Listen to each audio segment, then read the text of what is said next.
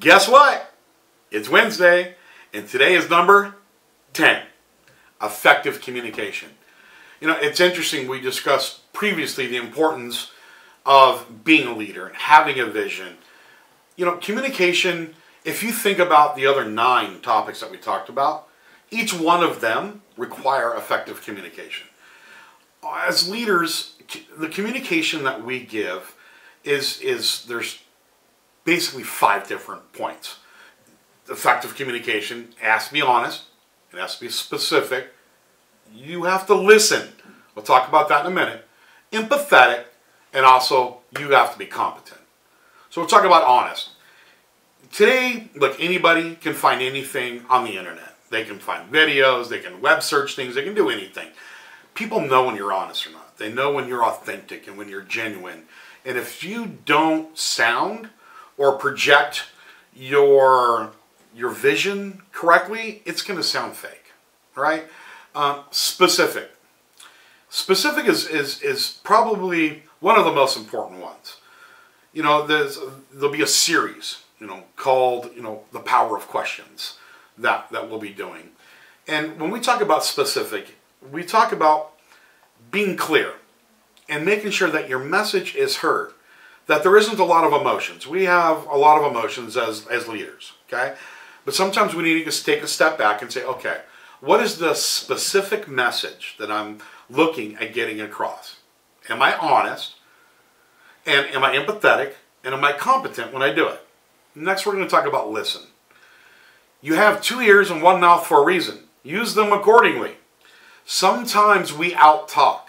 Sometimes we rapid fire. We do a session in our boot camps called Answer, Ask, Acknowledge, Ask.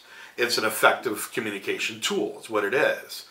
A lot of times we'll ask questions and then instead of acknowledging or answering, we'll just ask another question. It's like an AK-47.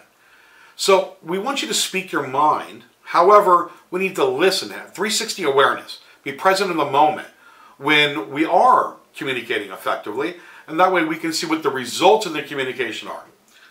Next is empathetic, okay? The interesting part about empathy is if you don't know how your audience is going to receive the message, sometimes we need to take a step back and say, okay, there's sympathetic, there's empathetic, there's specific. Okay? Sometimes you're going to have to choose a direction. Sometimes it's going to be all 3 directions, start to finish. However, we also have to look, communication is not just about the words that are coming out of my mouth. Okay? Because I'm going to say this. My wife tells me all the time, Bubba, it's not what you said, it's how you said it. Okay? Effective communication.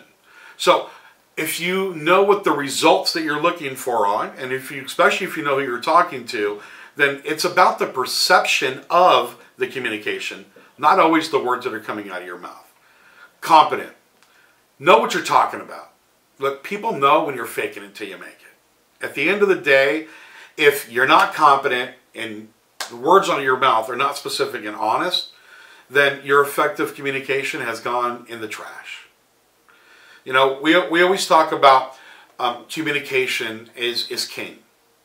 And the interesting part about communication is not always the words that we speak. It's our facial gestures.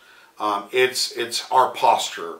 It's our tone, our tonality, our pace, our pitch, our pause, everything that we do. Perfect example. If I was to sit here and do these videos and I spoke like this for 3.5 minutes, do you think that would be effective communication? No. Every one of you would click the unsubscribe button. Instead, you're clicking the forward button so your friends know about it. Right? Gotcha. So, and the reason why we saved effective communication is for last. And not that it's the most important, but seriously, it ties in the other 9 attributes that we talk about leadership qualities.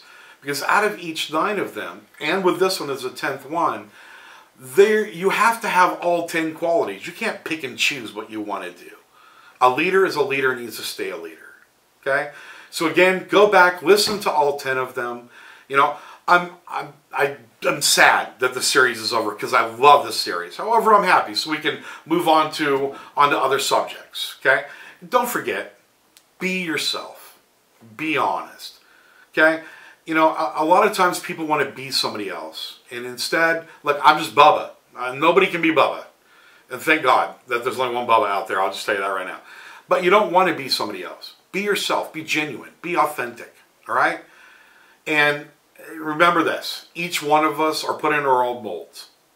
So you build your future. You build your destiny. Work on your leadership qualities. Let's hire teams. Let's care about people. And let's always remember that clients are first.